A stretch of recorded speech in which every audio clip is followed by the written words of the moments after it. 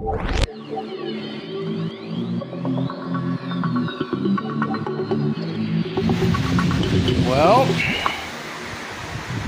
back into this.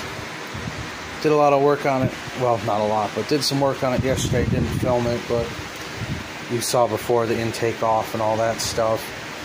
Here's the wiring harness pulled off to the side. There's the PCV valve on these underneath the intake manifold. Good spot for it, idiots. Anyway, the old one was completely gummed up and trashed, so that's new on there now. Took off the water pump. That's an interesting device. Here it is right here.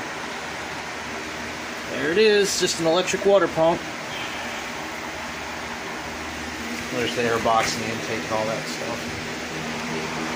So, there's the crank pulley. So you can take this, start taking this apart down here. So, I got a lot of stuff to do tomorrow, so we're just going to do a little bit of work on it today. Probably take off the EGR and the valve cover, and that'll probably be it. So let's do it. Remember this guy? Here he is again. I left the EGR valve on this time with his tube of coolant. You can just go right there for now, you're fine.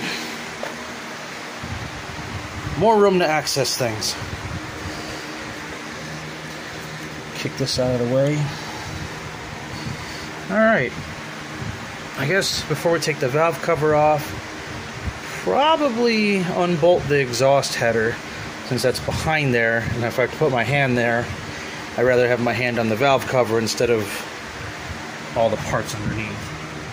So this guy's next, so yay. I was a little worried about this back bolt on the heat shield. The front two came off easy. It was already broken. So, alright, sweet. Now we can see the manifold down there. Alright, there's 5 nuts on here. Got all those out. Have to do it blind because you can't see because the windshield sticks out too far. Then there was a bolt right there. That's a support bolt. Pulled that out. Now this is loose, so it's not gonna get stuck now. I guess we'll do the valve cover gasket next. Or, I'm sorry, the valve cover. This monstrosity. This is the passenger engine mount.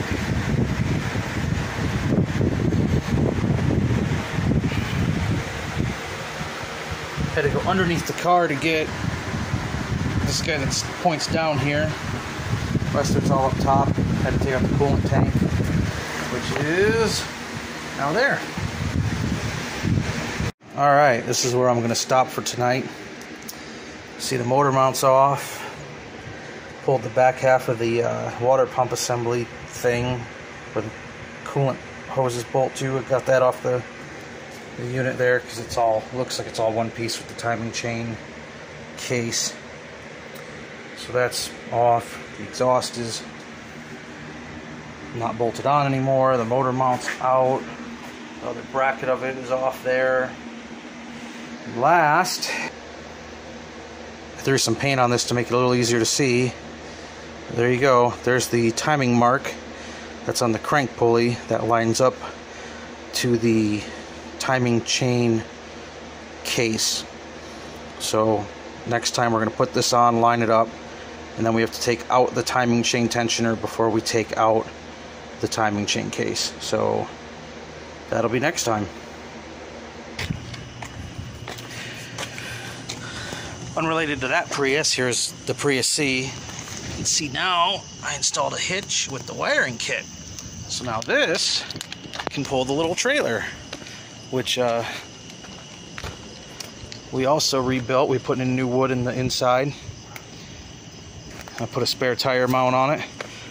So this car is going to pull this trailer when we need to go get things that you don't want to put inside the car. Stuff I used to use a truck for, to carry. Well, here we go.